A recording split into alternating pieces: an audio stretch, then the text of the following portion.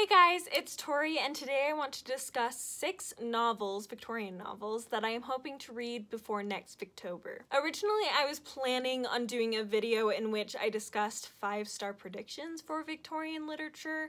However, some of these I really want to get to, but I don't necessarily expect to give them 5 stars. I just really want to give them a shot and try to enjoy them. So a lot of them are ones that I'm hoping to give 5 stars, others not so much. But we're just going to talk about these 6 novels, and they're all ones that, again, I hope I get to before next Victober. I will say, though, as a warning for those who end up being very concerned, I did not include any Hardy or Bronte novels on this list, and the reason for that is because in 2021 I have a goal that has to do with both of those authors, with that single author and that author set, I guess, that will have me read some of their novels for next year already, so I didn't want to like be redundant, I guess. So anyway, I have authors besides them on this list, but I will be reading stuff by both the Brontes and Hardy, don't worry about it. But anyway, let's just get into this list. So the first 2 I have to mention were actually on my TBR for this year, my Victober TBR. However, at the point I'm filming this, I'm assuming I'm not going to be able to get to these 2,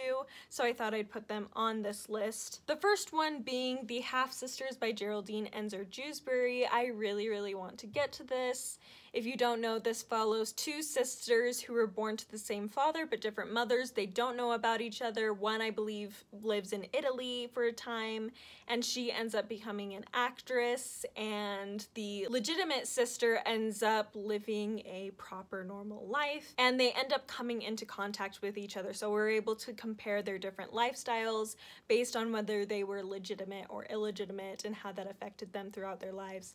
And I'm really excited to read it. It's not very long either, so it should be a good, easy, quick one to pick up within the next 12 months. And the other one that was on my TBR for this month that I really don't think I'm going to get to is A Study in Scarlet by Sir Arthur Conan Doyle. I really would love... Oop, there's a hair stuck on it. Anyway, I would really love to pick up the Sherlock Holmes series. I've been a fan of Sherlock Holmes movies for a very long time, and I just have really wanted to get into this series. This is one that I don't think I'm going to give 5 stars. I could be totally wrong. Maybe I'll end up loving it. But I just really want to enjoy it and just have it be a fun romp of a read for me, and I'm just very excited about it. Next on this list is Bede by George Eliot. Originally, I was planning on reading Silas Marner first just because it's shorter. I've heard it's a pretty easy read for George Eliot, so it's easy to get into, and I may still read Silas Marner before I get to this one. However, Bede is one that really catches my attention. It has that fallen woman trope that I love, that I've mentioned a lot this month, I feel like.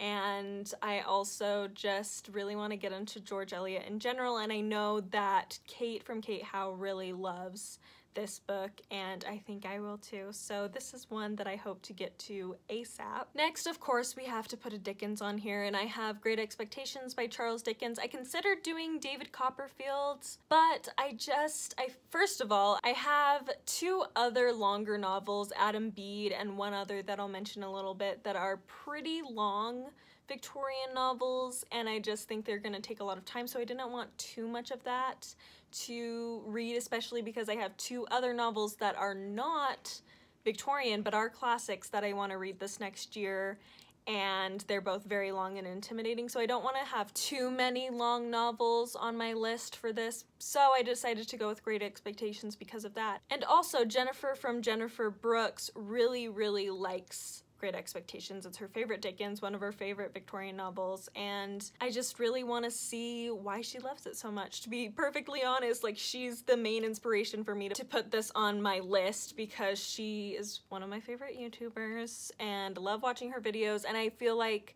we don't have exactly the same taste. There's definitely some things that I think we have different reactions to, but there's a lot of stuff that she reads that I'm also interested in. And anyway, so I'm very curious to see how I end up feeling about Great Expectations because it's been so intimidating for me. So anyway, that's on this list. Number 5 is He Knew He Was Right by Anthony Trollope. This is one that I've wanted to get to for ages, and I finally, having read The Way We Live Now, or hopefully soon to get through it, as I'm sure I won't be done by the time this video goes up, I feel like I've gotten into Anthony Trollope and it's time for me to get reading this one that I've been dying to read for so long, and I'm super excited. If you don't know, this follows a husband and wife who are having issues in their marriage, and that's literally all I know, but that's all I need to know because it's Anthony Trollope. I love his writing, I love his characters, and it has that wonderful trope, and so I am sold, and I hope I really, really love this because it just sounds so up my alley. And last but certainly not least, I have North and South by Elizabeth Gaskell. Yes, I have completed Ruth. I am into Elizabeth Gaskell, I'm into her writing, and I am ready to take on North and South, which people on BookTube rave about all the time, and I'm so excited to finally read it. I did several years ago watch the miniseries and really enjoyed it, but I honestly remember just about nothing about it.